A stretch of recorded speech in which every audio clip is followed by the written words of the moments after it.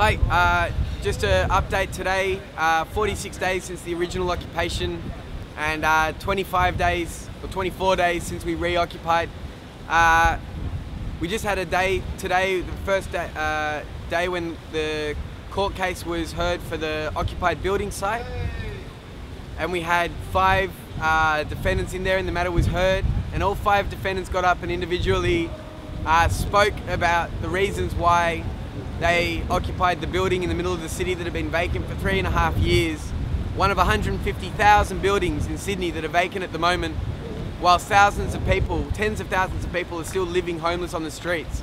The building they occupied had been vacant for 3.5 years, and they got up and spoke about their infringement of the common laws of our city, and the reasons why it's important for people to stand up and protest for what they believe in. And the judge recognised that, and in his statement the judge said that it was very unfortunate, it was a situation that shouldn't be, that in a country such as Australia homelessness is still such an issue. But he had a great quote of his, was that we had to respect the fact that there were different levels of equality in our society today, which caused some laughter in the courtroom. But all 5 people who were charged, there was only one person who received a $100 fine. Everybody else either had a conviction recorded or no convictions recorded for those who had a clean record.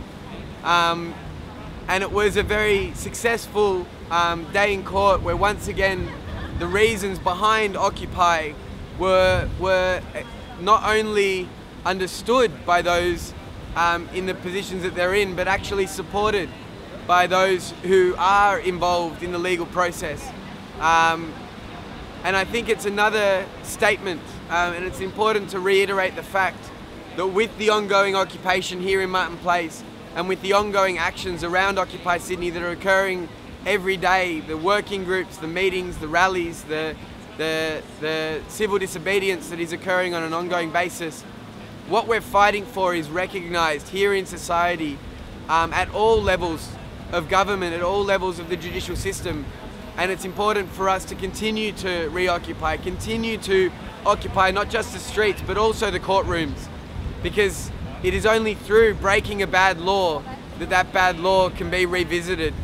And we're all proud to be here. The people in court today were proud to be there, and we're hoping that through this ongoing occupation, society will continue down this path towards a better world that we're all seeing here amongst ourselves. So the conversation continues, the dialogue continues, and Occupy Sydney continues forever.